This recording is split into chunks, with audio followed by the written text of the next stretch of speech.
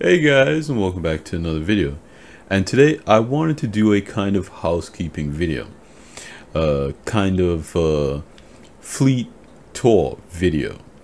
I wanted to talk a little bit about my own ships, thought processes behind why I chose them, and share with you guys what I might be looking at expanding in my fleet. I really like videos like this because I like to kind of see why other people chose the ships that they chose and kind of pick their brain, what they want to do in game, what gameplay loops they enjoy, because it always offers some interesting perspective, right, of how you've been playing the game, how other people have been playing the game, and kind of what ships you're like most drawn to. So yeah, today we're going to go over my own personal fleet, which I think should be a lot of fun. And I want to hear from you guys. What kind of suggestions do you guys, what suggestions might you have? What do you think I should change, upgrade, swap out? I'm very excited about certain ships for IE. So I want to share with you guys what ships I'm interested in getting, as well as ships that might be leaving my fleet. And I also want to talk a little bit about some of my favorite ships that I've actually flown this year. So we're going to get into all of that in today's video.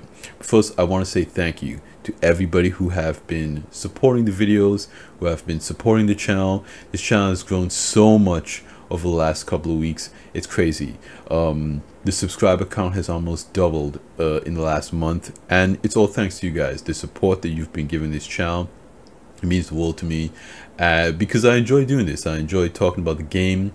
I enjoy making YouTube videos as well. The discussions and conversation I have with you guys, I mean, you guys have probably noticed it at this point. I'm in the comment section replying just about everybody.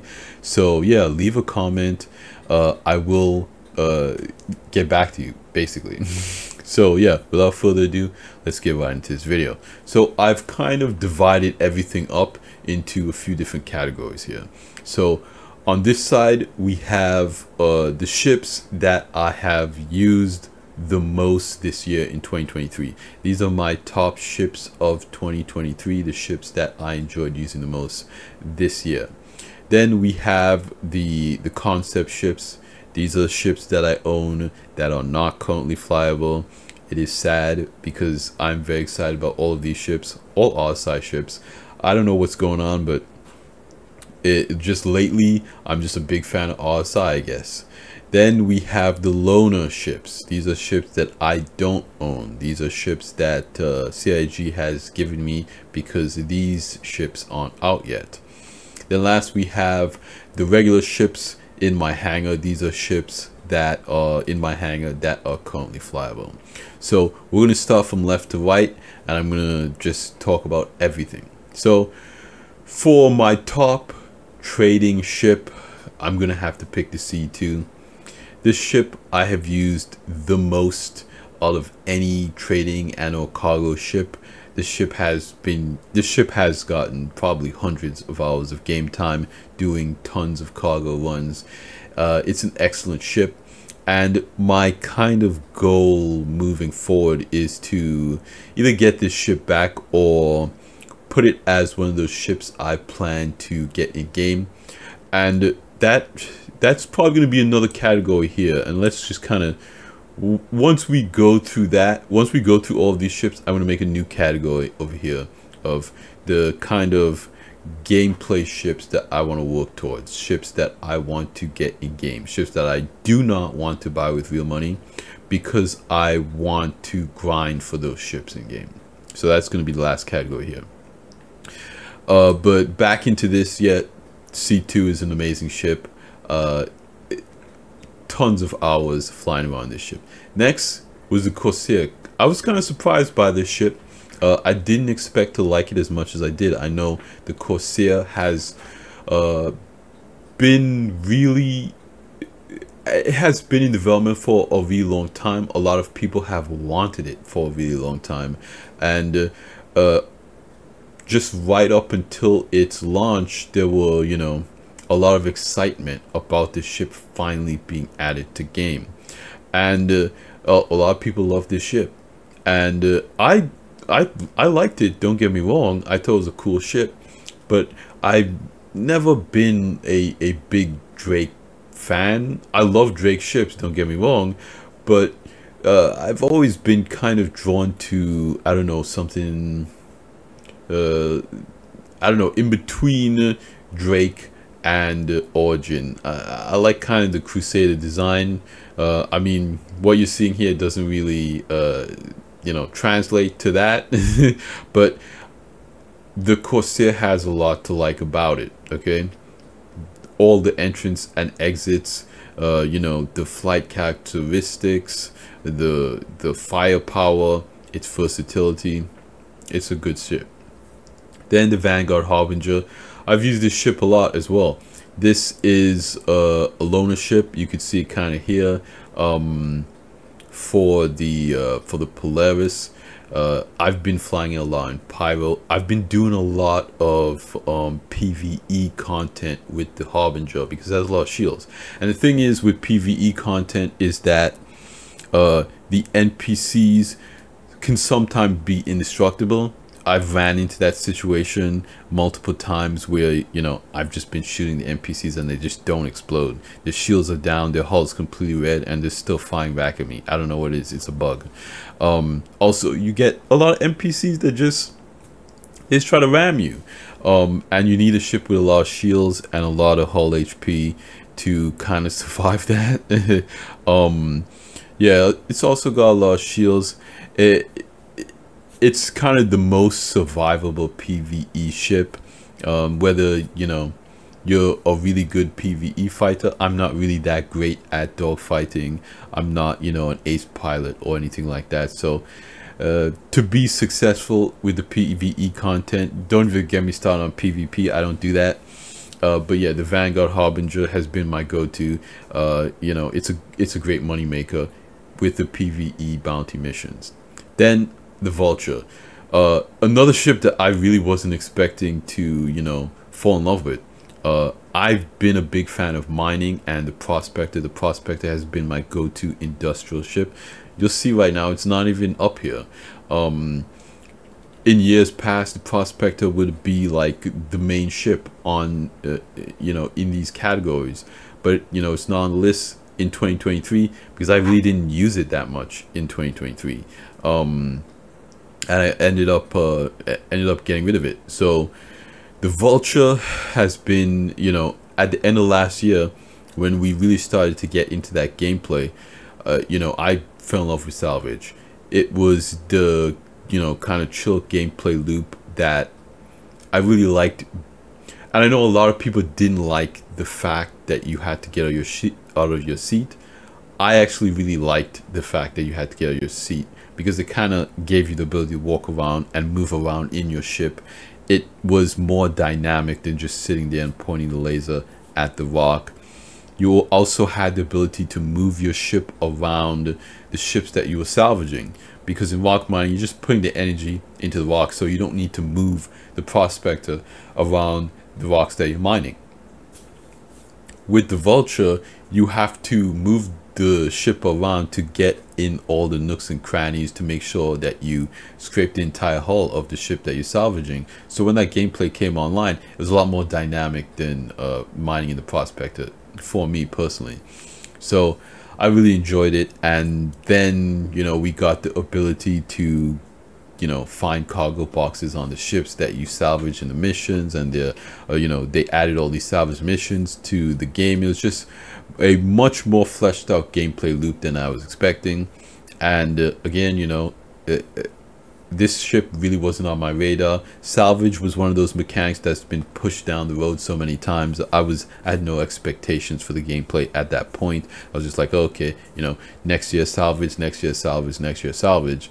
But we finally got salvage and it's great. So, you know, love the Vulture. I've used this a ton in 2023. Next one is the Avenger Titan. Honestly, I'll be honest with you guys, I've never been a big fan of the Avenger Titan. It is the Penguin of Star Citizen. I'm not a huge fan of the more, you know, I do like sleek designs. You know, I like Origin sometimes, the 600i. I love that ship. But I don't know, something originally, I just thought it looked too much like a space shuttle. I didn't jive with it too much, but then I started using it. uh I got it as a loaner when I had the Nautilus. Don't have the Nautilus anymore. I upgraded that to the Polaris this year. But I had used the Avenger a ton when I had the Nautilus, and the Avenger was a loaner for that. So I fell in love with the Avenger. It has the ability to exit from the canopy and exit from the back. So it's one of the smallest ships with 2 entrance and exits. It also has that ejection seat.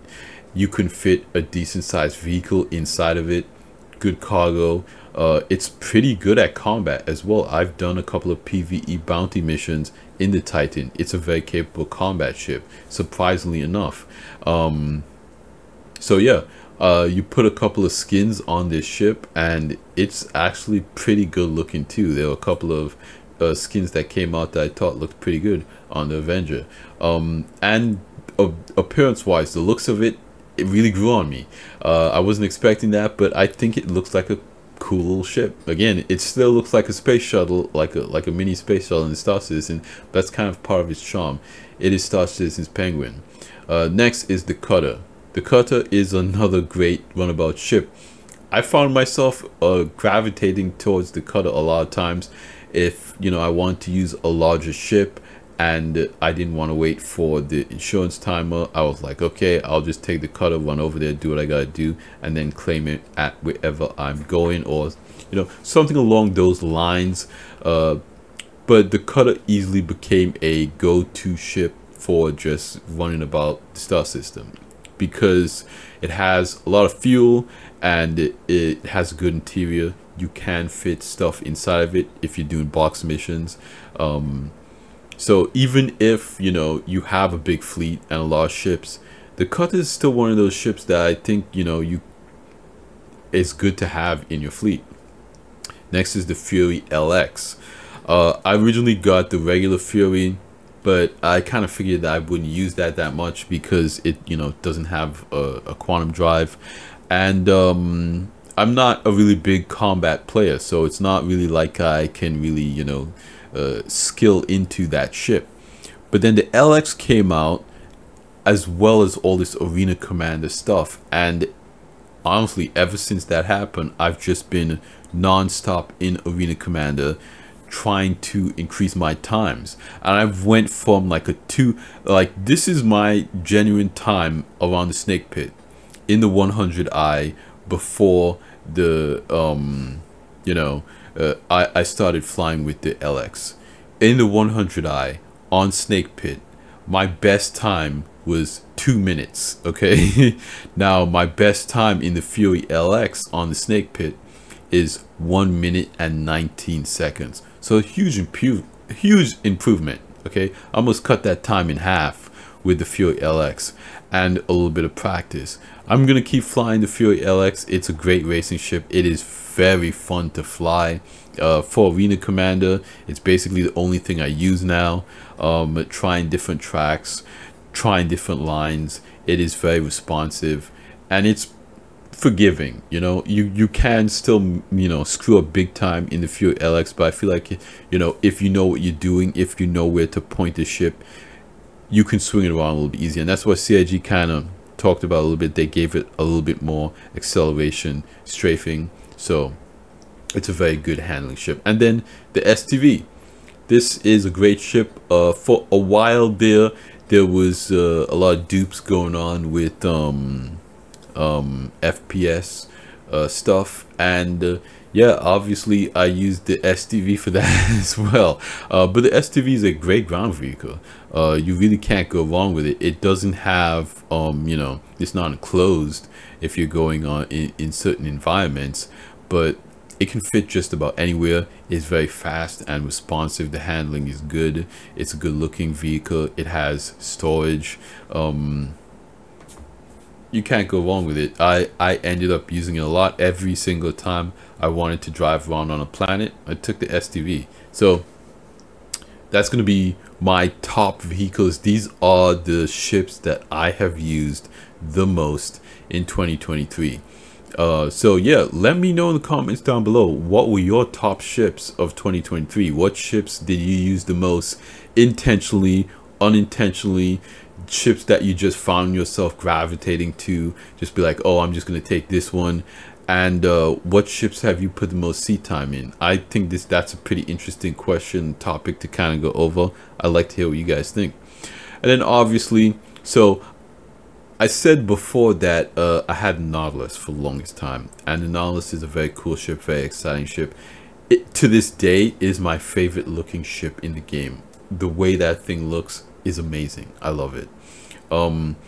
But it's one of the ships I think I might end up getting in game in the end. Now, with the Polaris, I do want to, in the future, not now, but in the future, possibly get into some org gameplay. I'm thinking about starting an org, doing stuff for the channel here. So I honestly just bought the Nautilus because I thought it looked cool. I had no real intention of doing org gameplay or anything like that. It was one of those things that, you know, when CIG sold it back then, I mean, it was just people were buying big ships because they were cool. We really didn't look at them as, oh, you had to have 23 players to man this thing, you know. A lot of us older backers, we saw the Javelin and were like, yeah, I want a Javelin, so they bought it. It wasn't the thought process behind like how I'm going to use this ship, what CIG, you know, how they're going to balance it, all this stuff. It wasn't really a question. CIG also said, hey, you can man this thing with NPCs, so we're like, okay, we'll just man it with NPCs, we'll buy it, and it'll just be like, you know, Elite Dangerous or something like that. It doesn't really look like that's going to be the case. Now, we are still going to be able to man these larger ships with NPCs, and it's one of those things that I do want to try. So I definitely want to have a larger ship so I can do a little bit of both. If I want to in the future do some org stuff for the channel, or if I want to test out having NPC crews, I think that might be interesting content, you know, NPC crew management content on the channel, all that kind of stuff. And then of course it has that hangar so you can transport ships for star systems like Pyro. So ultimately I'm like, if I want to do, you know, a bunch of stuff in Pyro, it's good to have that kind of ship carrier. I didn't really want the Liberator because it's completely exposed. I did want to have something that has a hangar. Date night jump is too flashy. And I originally thought about the Odyssey as well, but I ended up going with the Polaris because of the torpedoes. Again, you have a lot of turrets. That'll be interesting with the NPC crew. The cargo capacity is kind of relatively the same. Yeah, I just thought it was a very cool ship. It kind of kept in the Odyssey theme that I'm kind of going for now, so I ended up going with the Polaris. But the Odyssey was a close second. Then we got the Galaxy here. Reason why I picked this up, bar none, is because of the modules. The modules that come with this ship are like no other ship can really compete with it right now. You've got medical, you've got cargo, you've got refinery, and now you're getting base building. So for me, I'm going to use this ship for primarily cargo and base building.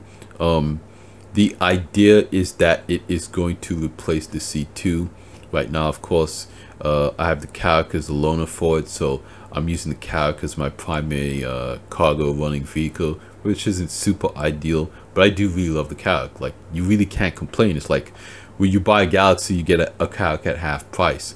So there's just so much reason to pick up a Galaxy right now. Like, this is I believe $350. Like, I mean, you can't go wrong, and you get it, and you get a Carrack as a loaner. So I've been doing cargo running with the Carrack, and the Galaxy, when it comes out, you know, it's gonna have that base building module. CIG says they're already working on base building, so I do want to build a little base on a planet, because again, I want to try to test out all those gameplay loops, and I really don't want to swing the money for a Pioneer. I definitely don't want to swing the money for a Pioneer, so we're going with Galaxy. And then of course the Zeus Mark II CL, you know, big fan of the Zeus. That video blew up. That was a lot of fun to make. This is a very cool ship. I'm very excited about it. I ended up getting the CL because I wanted kind of like a daily cargo runner. With the Galaxy, it's going to be kind of like the multi-purpose main cargo runner. But it's a big ship. That's going to be for big cargo running jobs. Some probably not going to do solo, might, bring NPC with me. Again, this is long-term kind of stuff, because I fully intend to keep these ships in the fleet for a while. And to me, the CL is kind of that freelancer max ship that I really wanted, but has better styling. This is a very cool looking ship. Of course, an option is always the Taurus. I used to own a Taurus way back in the day. My first two ships was an Aurora and a Taurus. And back then we had the Andromeda as a loaner, and I flew that a lot. But the Constellation ships, I just don't like how they fly. I'm hoping the CL flies better. It looks like it's a little bit more aerodynamic. I do love the Constellation. I mean, honestly, the Constellation is one of my favorite ships in the game. It is such a cool ship. There's a lot of nostalgia with the Constellation series, because again, it was one of my first two ships. When I got Star Citizen, I got an Aurora and a Constellation. I guess I've always been an RSI man. What am I saying? And then the loaners, of course, we've got the Carrack loaner for the Galaxy, the Hammerhead and the Harbinger loaner for the Polaris, and the A1 loaner for the CL. I really don't have a lot of intention of using the A1 for anything specifically, but it is a cool ship because I like the Spirit series. Of course, the Harbinger, I've been using that for PvE content. The Hammerhead, I don't really use it, but it flies really well. Like the one thing that blew me away, because I've had the Hammerhead for a while because of Nautilus. The one thing that really blew me away with the first time I flew a Hammerhead was just how well it maneuvers. Like when you're rolling, it can come to a stop so fast. Like if you've never flown a Hammerhead before, you'd be just surprised how maneuverable it is. And it makes sense because it's designed to combat fighters, medium fighters, light fighters. So it needs to be maneuverable. It needs to be able to roll efficiently to kind of get those turrets in position to kind of pick off those light fighters.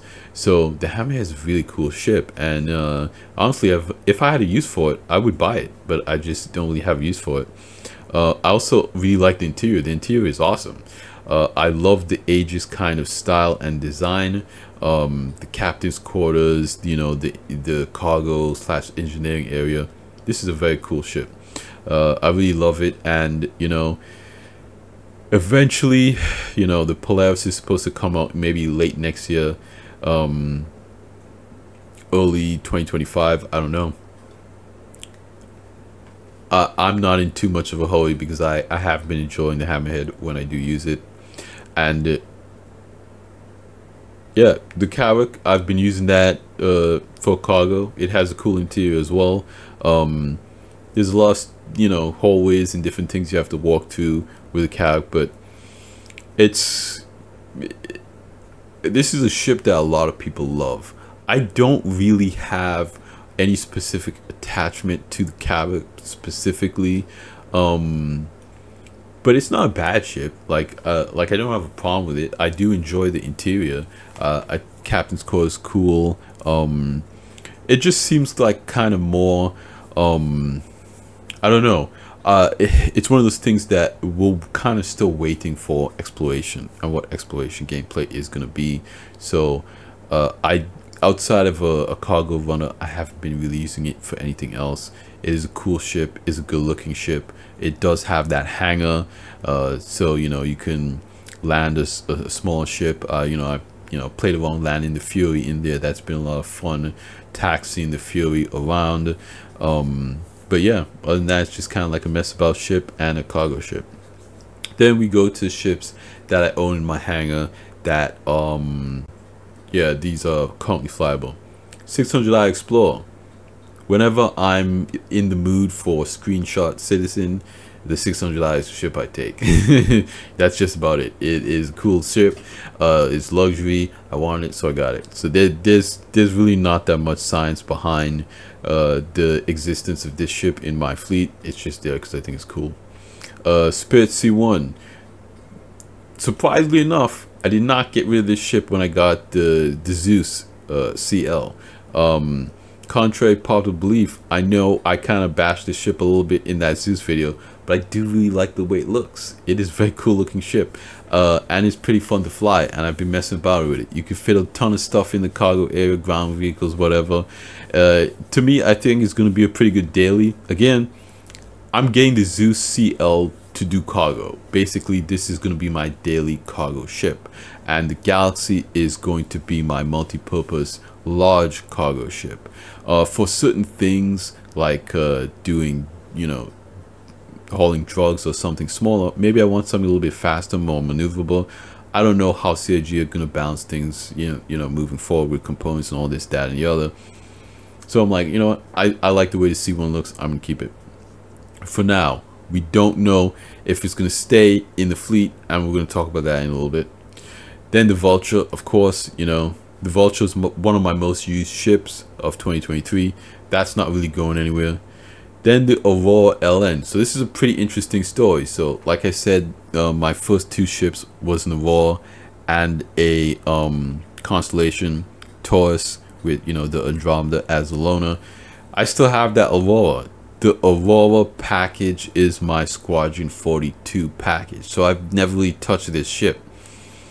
This is basically, now I can upgrade it, you know, there's nothing stopping me from doing that, and I might actually do that.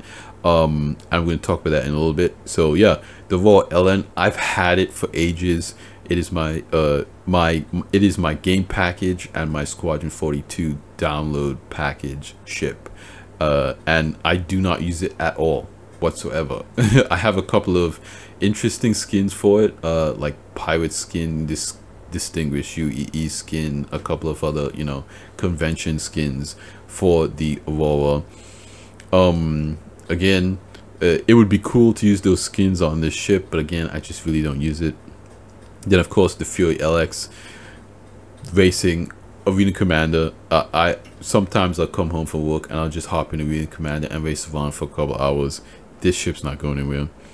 And then the STV, I don't really have that much of an attachment to the STV because it's just so cheap in game.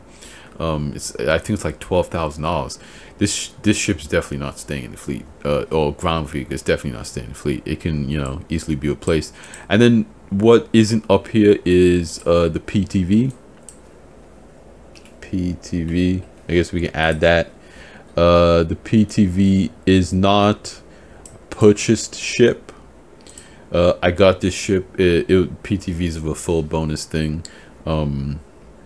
So yeah, it's not really upgradable though, so it's just, you know, on my account. Now, one of the things that I'm considering is the Sulin. So we saw a lot of updates about the Sulin. I don't know if I'm pronouncing that right, but yeah, it looks to be a starter cargo ship, kind of that transforming vertical to horizontal flight mechanic. 3 stories. You have kind of like a entrance suit locker elevator that goes all the way through to the cockpit. You have a bedroom, bathroom, and the cargo is on the outside, kind of like the railing, which makes sense. The bulk attack ships. Looks like it's going to be very maneuverable. Looks like it's going to have 2 size 1 shields and 3 size 3 guns, which, if 3 size 3 guns with that maneuverability and those shields, and it's also looking like it's going to have 6 SC of cargo. With 6 SC of cargo, that might be an interesting little drug runner. I'm interested in a little drug runner like that. Maneuverable, can get in and get out of situations pretty quick, has good firepower to defend itself. The shields aren't crazy, but 2 size 1s are not bad. It is more than a lot of the other starter ships. Size comparison wise, people have showed it next to the cutter not being that large, again because of that vertical orientation when you landed versus when you're in flight. Again, because of gravity generators and all that kind of stuff, Listen, I have no idea how the transformation and landing is gonna go of that ship, but it's pretty interesting. Now, I'm considering upgrading the Aurora to the Sulin, depending on how much money the Sulin comes in at. People are kind of speculating that it might be in that $60-70 range, and you know the Aurora is like $40, so that's like you add an extra 30. I don't have a problem with that. And the next thing is the RSI Arasta. Again, I don't know if I'm pronouncing that right. I don't know who comes up with these names. They do sound cool though. So what is kind of on the chopping block for that is probably going to be the C1. Again, right now I have the A1 as a loaner. I really don't want to do it, but it really depends. I might just get the CCU and hold on to that. I don't think I don't think I'm gonna apply, but I might get a CCU from the C1 to the Arasta, depending on how expensive it is. But again, if it's a lot of people are speculating it's gonna be like around $500. Again, that's kind of pricey, but maybe there might be some kind of war. Again, this is all new money. I'm not, you know, doing any store credit stuff this IE, so there might be a war bond type situation. If there is if I could get a war bond CCU from the C1 to the Rastra, that might be kind of an interesting play. That's something that I'm considering. There really aren't any other ships that I would kind of slot in that position. Again, I want to really hold on to the Galaxy and the CL. Yeah, those are kind of really mainly the only two ships I'm looking at. I'm not really all that interested in the SRV towing gameplay stuff. That's kind of cool, but not really my thing. The Tumble Storm, that is also now on PTU. That's kind of an interesting ground vehicle for me. Any ground vehicle over $50 is a buying game. That's just kind of my rule when it comes to this stuff. Again, you know, Star Citizen is in development game. You know, you don't have to spend any money on this game. I just want you guys to know that right now up front. It is just it is a voluntary thing you want to do to help support the development of this game. So I kind of set rules from the outset of, you know, the reasons why I kind of want to do stuff, especially with my account and my fleet. And I just kind of put the rule out there: any ground vehicle over $50 is a no. It's a buying game. You can buy all these things in game, and eventually I want to steer my fleet towards my like forever fleet. To the point where I'm not spending any more money on ships. I know we all say that, you know, this is gonna be the last time, you guys. And then, you know, CIG releases another ship that we want, and we figure out a way to make it happen. So this situation with RSI Rasta, that it might be one of those situations where I'm gonna have to pick one up, or a CCU for one. But yeah, the Sulin, I think I'm gonna lock that in. I think I'm gonna upgrade the Aurora LN to Sulin. That looks like a pretty interesting ship. I mean, very least make content about it. Yeah, for sure. I'm already not using the Referral LN, so this is kind of like a win-win in my opinion. But let me know what you guys think. What ships are you very excited about? Oh yes, I can't believe I even forgot about this. The other ship that I am very excited about is the Endeavor. I think I'm gonna try to pick up a CCU for the Endeavor as well. Because again, you hold on to that CCU, you lock in that price. Right now it's 3 something. That's not bad.